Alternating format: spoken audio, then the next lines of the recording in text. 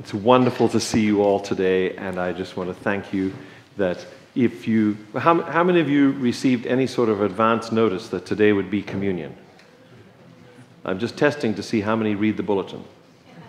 Okay, fail on our part that you did not get a hold of that. We've kept it in the section that has the calendar, so if you need us to emphasize that some other way, we will do that.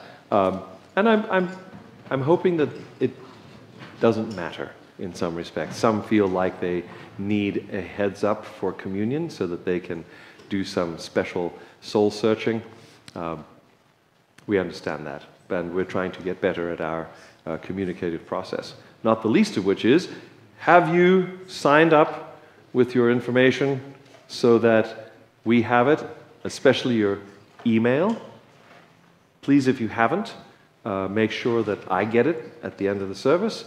There are little cards at the back that you can put your information on, because our desire is to send the bulletin out by Thursday night before Sabbath. Okay, so that you can have information about what's coming up, and perchance, if you need a reminder about participating, that you will remember, oh yes, I'm supposed to be helping with the deacon's duties today. So this is our hope, is that we can all know these things. The last several weeks we have been following through with a couple of phrases about God, and the hope that I have had is that this would turn our minds more to thinking about, how shall I say, thinking about how God thinks and feels. It's often that we spend time in conversation with Him about what we think and about what we need. And the prayer time that Chris and I have learned in the past that goes ACTS. Have you heard about this one? Adoration, confession, AC, thanksgiving, and then the last, which often is the first, S, supplication, or now this is what I need from you, God. But you see, you've had adoration, confession, thanksgiving beforehand. That's the simple one that we learned many years ago, and kind of is the one that we try to go by. But oftentimes we don't spend that time to be thinking, what's going on with God? I mean, as I prayed this morning, let's face it, here in this moment where we have come into this dedicated space called a church building, we are at a nexus point between the God of the universe, who has invited us to come, the one who made us, He has invited us to come, and so space has been made so that we, who are His creatures, can come and be with Him. And show, in some respects, show up. Now, if we took the time this morning, which we could or should, we could probably pass the microphone, and I think every single one of us could probably come up with a moment this last week where God showed up for us. And if we pushed those who may not even believe in God, I would not doubt that they would come up with something in their week that's not explainable by, I took care of everything. You know that little phrase, that little thought that most of us have? I took care of everything. Really? You did? So you got home safely 5 days this week. How did that happen? When thousands of other people had fender benders and or they got flat tires, like the guy that I was following to church this morning. He has this nice car, and I noticed that his back left tire is down. Now, I have made it my mission in life, when I'm a passenger or a driver on the road, to let people know when their tires are low. Now, it's a risky thing, because when you stop at a traffic light and you tell somebody to roll their window down, they get kind of worried these days. So I do it only when it's really necessary. And so I caught up with this guy, and I said, you know, your tire's low. He says, yes, I'm on the way to change it. he had 2 kids in the back seat. And so I was really glad to hear that A, he knew he had a low tire, B, he was on the way to change it, and I was thinking, yeah, you've got about 5 pounds of pressure in that tire, you better change it quick. But I didn't say that to him, I just said, oh, I'm really glad you're on the way to change it. So if we were to all testify this morning, we could probably say, you know what, God showed up this week. And he protected me. He provided a roof over my head. Okay, so this is us now turning our attention not so much to what happened to us, but this is us now turning our attention to, well, what was God up to this week? So in the last several weeks, we've said things like, God knows. Well, what does God know? We reviewed the story of Joseph and found he not only knows the past, but he knows the future. And then we said, God feels. Well, what does God feel? We reviewed the story of Ruth, about a mother-in-law and a daughter-in-law, and how they felt about each other, and that really it's all about coming home. It's all about being together and saying, your God will be my God, and wherever you live, I will live. Where you die, I will die. Being together as family. So this week I couldn't help myself. I figured if God knows so much, if he feels so much, what are his wishes? What are his wishes? And I thought, and I basically boiled it down to this. God wishes to get back together with us. Does that make sense? God wishes to get back together with the creatures that he created in his image. He wishes to invite us to a garden party. Now, it is with great pride that I tell you that some years ago I found out that the gardener to the Queen at Buckingham Palace in England had the last name of Stevenson. Would not that be something that you would be happy about, especially if your father was Mike Stevenson, and that's my dad, not me, and he had taught you the art of gardening with a flat spade and much digging of Hertfordshire flint when you were in England, and you think now, well, the guy that's gardening for the Queen, his name is also Stevenson. So maybe it wasn't for nothing that I learned to be a gardener. Our Father in heaven, his wishes are that we would accept his invitation to a garden party.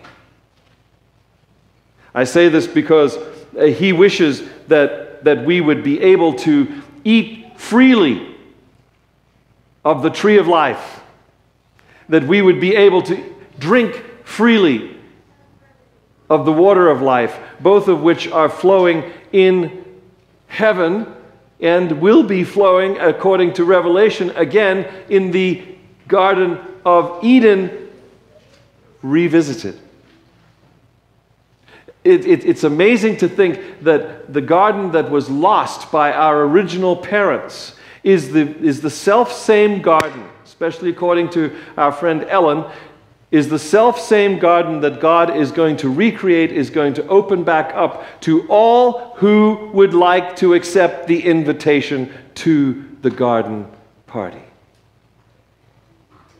It's fun to think that this is the God that we serve. This is what he has come to earth to invite us to, is a tremendous garden party, the garden that he has created originally, that he would like us to come back to. Revelation 22:17 says, "The Spirit and the bride say, 'Come.' Let them drink the water of life without charge, without any sort of copay, any sort of cover charge to get in. Freely they are to drink. 24:14 talks about eating from the tree of life. Our first mother and our first father decided to eat from what tree? And where did that get them? Where did that get us? It got them an angel standing at the gate of Eden, barring them from eating from the tree of life. Jesus has come. God has come to earth in the form of Jesus, and he has said, I would like to invite you back to eat from the tree of life. So it's very simple in many respects. This morning, if you want to know what I believe God wishes, he wishes that we would accept his invitation to the garden party that he is planning. It's good to spend time thinking about what God knows, what he feels, and what he wishes, because next week we're going to be talking about what he does now, and what he will do in the future. Because of what he feels, because of what he knows, and because of what he wishes, he is doing and will do some amazing things amongst us. Be here for that. Tell your friends that this is where you can meet with God. Another text that I want to leave you with this morning is Psalms 85, verse 10. It has some symbols in it, but I want you to give those symbols life in your own life today, if you wouldn't mind. 85:10 of the book of Psalms talks about the fact that grace and truth kissed. Grace and truth come together in a garden party. So if you are thinking this morning, what does God really wish? Well, he comes to us with grace. He comes to us as the embodiment of truth. Truth with a capital T is named Jesus. He comes to us and he offers us grace, and that really comes in the form of that invitation to the garden party.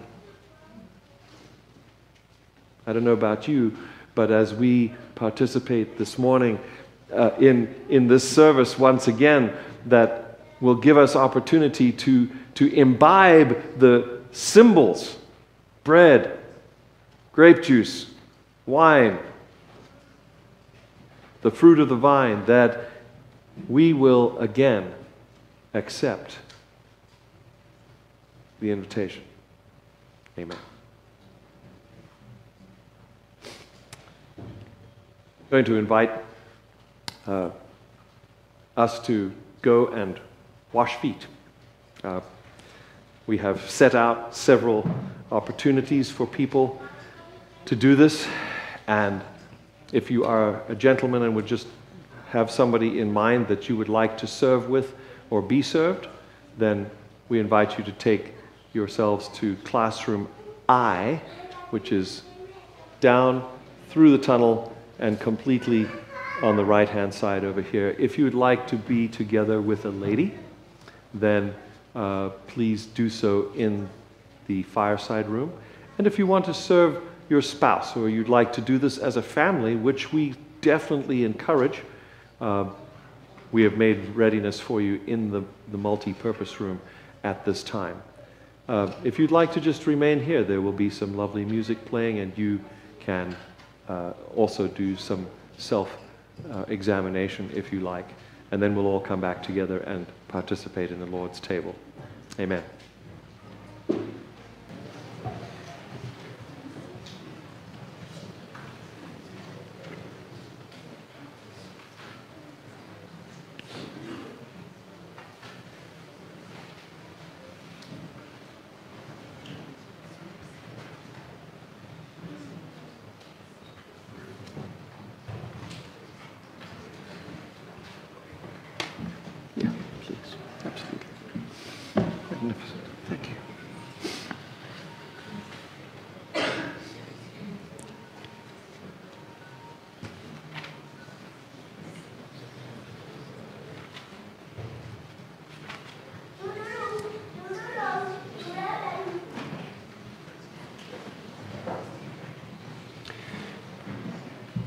Again, we want to welcome you to the Lord's table.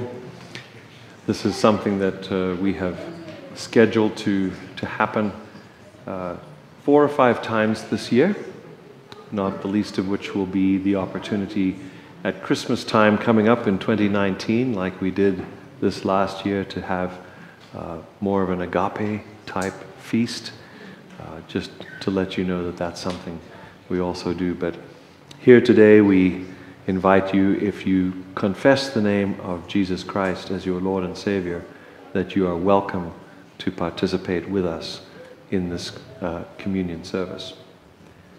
We appreciate, as the leadership of this church, that you trust us with the opportunities that come to this congregation, and that you are here today with the young, the old, and the in-between. We are grateful that you're here. May we be blessed as we worship together. Going to invite Brother Milt to have the prayer for the bread, and Brother Greg to have the prayer for the wine, and we will then proceed with passing things out. Thank you. We'll kneel. You may kneel if you like, or you may remain seated.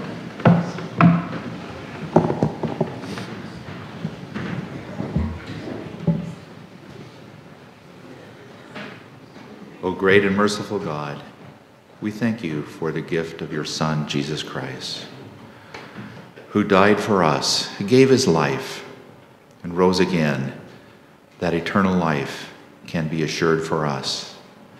Today, in our humble, sinful state, we come to you, so thankful for your grace. Fill us today. Make us whole.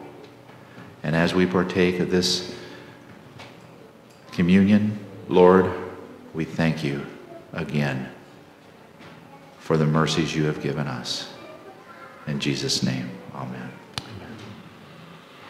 Lord, spilt blood is not something we would celebrate. And yet we must, because in this case, the case of your Son, there's power in that blood. Mm-hmm. Power to transform our lives, to cleanse us from all unrighteousness. Power, as was noted in our lesson study today, to dip our robes in that and have them made white as snow. It's a mystery and a miracle, and we're grateful.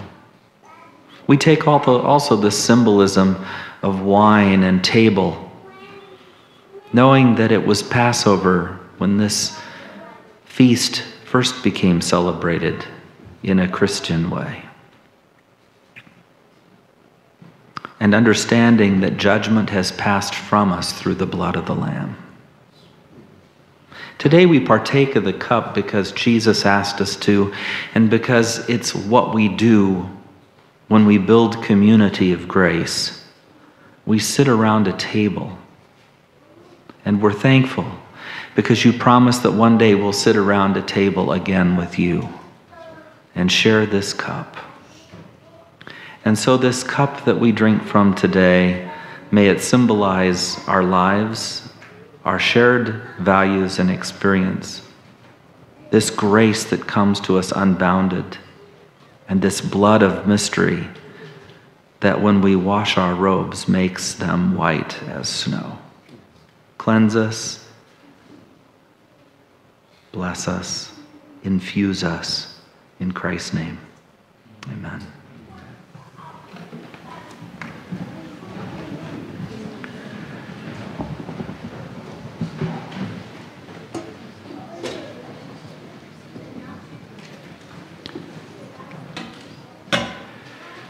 Give out the bread and the wine together.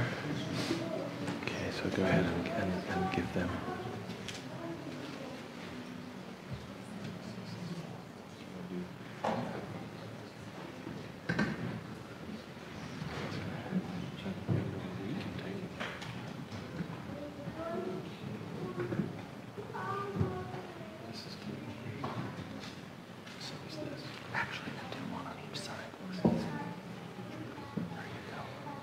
We have prepared for all of those, including my dear wife, who are gluten-free. So if you are, just signal, and I believe these young men right here have gluten-free to serve. Otherwise, you're welcome to have gluten-free as well.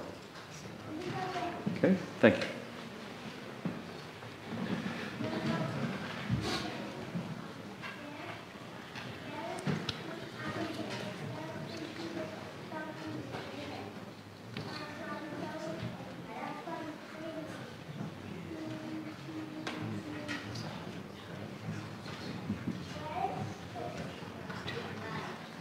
Yes, please.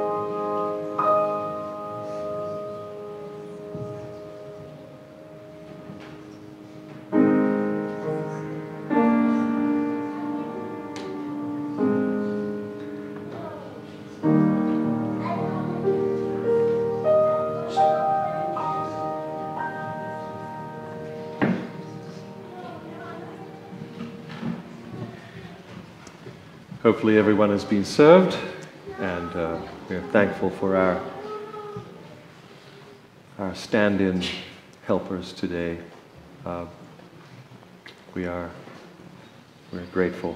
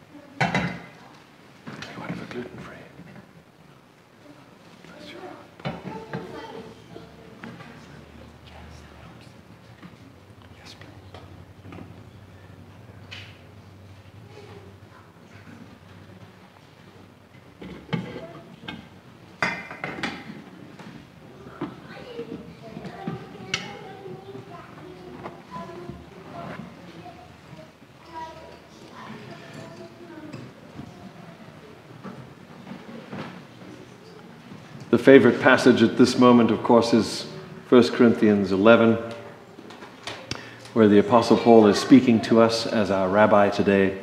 And he says, "For I received from the Lord that which I delivered to you, that the Lord Jesus, on the same night in which he was betrayed, took bread, and when he had given thanks, he broke it and said, 'This is my body.'" Sorry, turn 2 pages. It was broken, and he said, "Take, eat, this is my body, which was broken for you.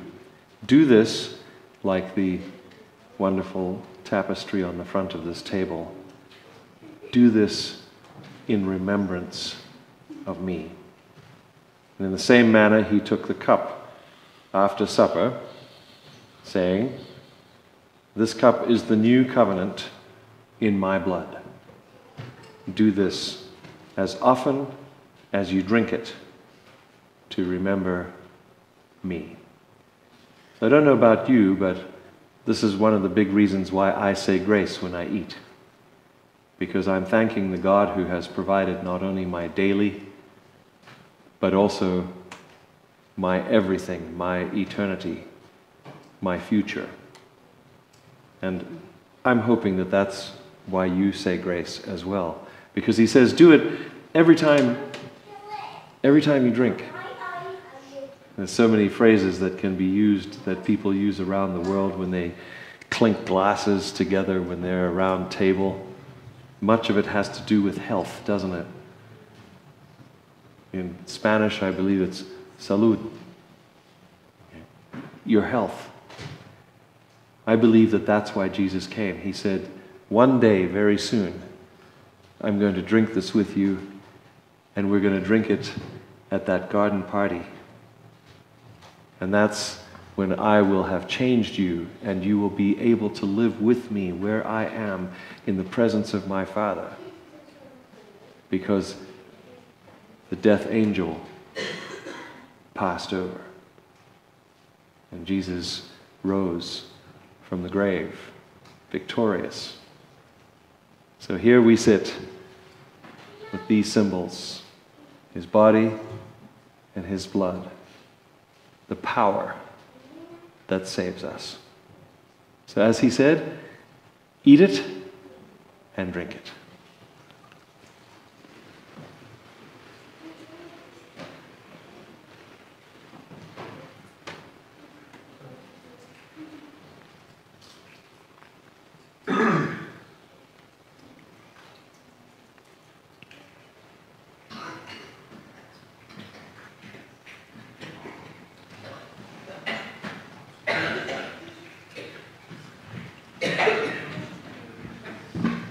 That's why you have to take a drink after you eat it. Pat, thank you for making the bread today, and those who had gluten-free, we'll see what brand name that was, in case it was just a little too tickly. I want to tell you something exciting for me. I don't know if it'll be exciting for you, but the next time we do this together will be on the scheduled Passover. This year, maybe for the last time for a long time, Passover and Easter will be on the same weekend and in order. That Passover will be Sabbath and Easter will be Sunday. So we will be having, as we did last year, we will be having a Passover communion. So if you have friends that you would like to celebrate Easter with and show them the connection between communion and Passover, especially your kids or people with kids, this is going to be a very hands-on moment where you will get, like we did last year, to participate in a Passover that shows us, test question, do you remember which cup of the 4 that Jesus took and said, drink this is my blood that was spilled? Because there are 4 cups that get drunk during the Passover meal. So if you've forgotten, you have another chance this year to remember how the communion service comes out of the Passover service. It's a lot of fun. It's great for families. Please invite your friends to celebrate Easter and communion and Passover with us this year, right here. Thank you for being with us. The Bible says that when Jesus had finished his Passover meal, because that's what we call the Last Supper, as Jesus had finished the Passover meal, they traditionally would sing a song and then go out together. So we're going to sing a closing hymn together, and then we're going to go out and we're going to be able to be together for lunch or whatever else you are having to do today. But may it be in the name of Jesus, for whom we have celebrated. We pray that for you today. Amen. Let's sing the closing hymn.